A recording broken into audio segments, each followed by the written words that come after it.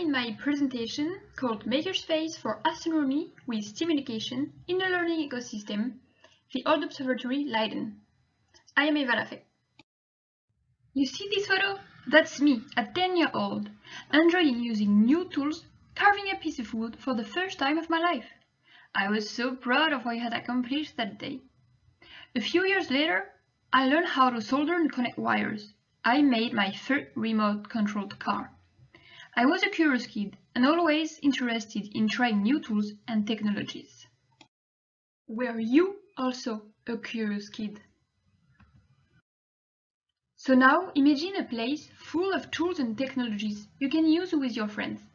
You can build your own rocket, you can make your own telescopes and observe the stars, and you can create your own music based on constellations. You have fun while tinkering. You learn about astronomy. You feel safe to explore in this space and you have no fear of failing, but could accomplish whatever you desire. You are willing to explore and go beyond boundaries. As the painter Bob Ross was saying, we don't make mistakes. We just have happy accidents.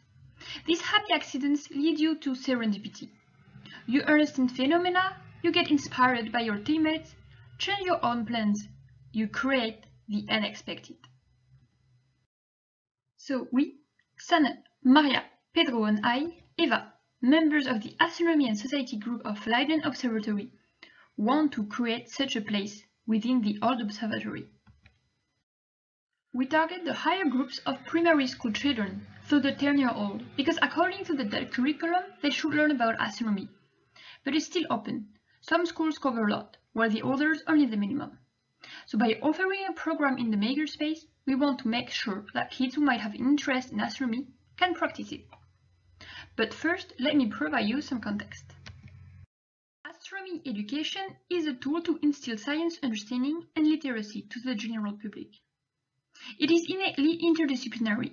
It combines biology, chemistry, physics, mathematics, computer sciences, but also history, arts, project management, and global citizenship education. And interdisciplinary education is important because it allows students to generate innovative ideas by crossing boundaries and foster critical thinking as well as support collaborative skills. So by its interdisciplinary content and approach, astronomy can be a tool to implement STEAM education. STEAM stands for Science, Technology, Engineering, Arts and Mathematics. It has multiple advantages. It provides important skills and abilities for individual empowerment and social engagement. It also fosters a STEAM mindset. Learners can develop their skills through a variety of learning strategies and approaches. It encourages the process over the product, which leads to self-compassion and creativity. STEAM education also encourages hands-on activities. They promote design-based learning. The students learn by tinkering solutions to their own problem. They are empowered and involved. Yet, there is a problem in school settings. There is lack of time, resources, pedagogical knowledge, and efficient collaboration among teachers of different disciplines. Moreover, children spend only 16% of their time in school, but 84% out of school. A key solution would be to see the strengths of the different elements in hands. A key solution could be the creation of a bridge between schools and astronomy and STEAM education in a meaningful way.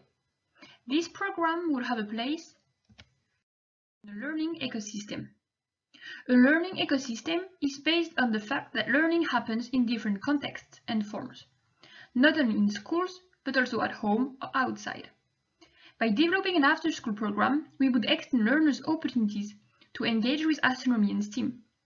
As we have for clubs as music or sport, we can have science clubs to continuously stimulate further development of children's interests and talents in these areas. An innovative way to engage with students in a learning ecosystem would be the creation of a makerspace. Ta-da! Remember when I've asked you to imagine a place full of tools and technologies you can use? Well, that's here. You can create meaningful collaborative projects, share excitement, have a sense of community. The activities are based on project-based learning. There are safe spaces where learners are encouraged to fail, to test boundaries. So no mistakes, only happy accidents. Makerspaces support democratization and open access to science making. So we are looking into setting up an astronomy makerspace for 10-year-old children based on STEAM education and learning ecosystem in the Old Observatory of Leiden, the oldest remaining university observatory in the world. The research question I am working on is how can a makerspace for astronomy promote STEAM education in a learning ecosystem in Leiden, the Netherlands. On the one hand, there is background research. I have carried a literature review, and I'm also doing a case study about existing astronomy makerspaces. On the other hand, I'm having interviews with different key actors, educators, teachers, children, and their parents.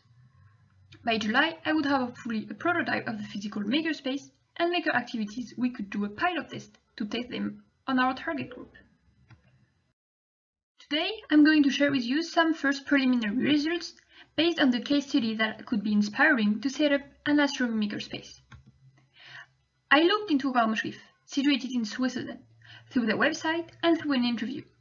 This is rather a small structure who notably aims at being a meeting place for everyone interested in space science. I also looked in the NASA STEAM Innovation Lab in the US through their websites and scientific papers. This is a bigger structure that notably aims at generating NASA content-based ideas. They both have in common to be inspirational, innovative and experimental places to increase science literacy and promote long-term engagement in STEAM careers. Both claim STEAM as the core of the pedagogy of their makerspaces. And as we saw in the introduction, the interdisciplinary is an important aspect of STEAM. My findings aligned with the literature. We can divine ways of promoting this through these 3 points. The human aspect, through the collaboration of different professions, artists, scientists, but also the tools and technologies, their accessibility, their proximity, so that it can foster connections and encourage blending. And then there is these hands-on activities. Tinkering is learning, said Gammeren, but the parents don't acknowledge the value of tinkering. Children don't have time for tinkering anymore, because they have to learn real things. So that leads us to the importance of embedding these new places in an existing network, and thus a learning ecosystem. The importance of connecting what happened in this space to the daily life of children, to reinforce the activities, to pursue feeling, the interest and enthusiasm of space sciences. The 2 astronomy makerspaces have 2 different approaches for the learning ecosystem.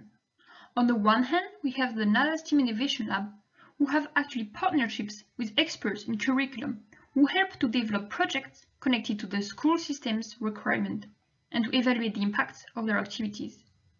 Whereas on the other hand, we have Gammeren that doesn't want to be connected to the curriculum, which is too strict, according to their opinion. So to reach out their audience, they have to go where the kids are, to their playgrounds. My research question being how can a makerspace for astronomy promote STEAM education in the learning ecosystem in Leiden, the Netherlands, requires some more qualitative analysis. But some avenues to foster STEAM in the astronomy makerspace could be to make the most of the human resources among educators and collaborations, but also of tools accessibility. To ensure the learning ecosystem, it is worth continuing research to align previous findings to the case of the Netherlands, more specifically. So, in what learning ecosystem could you envision an astronomy makerspace? Have you ever been to a makerspace? If you have any ideas for great activities, remarks, or suggestions, know about other makerspaces for astronomy, please contact me at this email address. Thank you very much.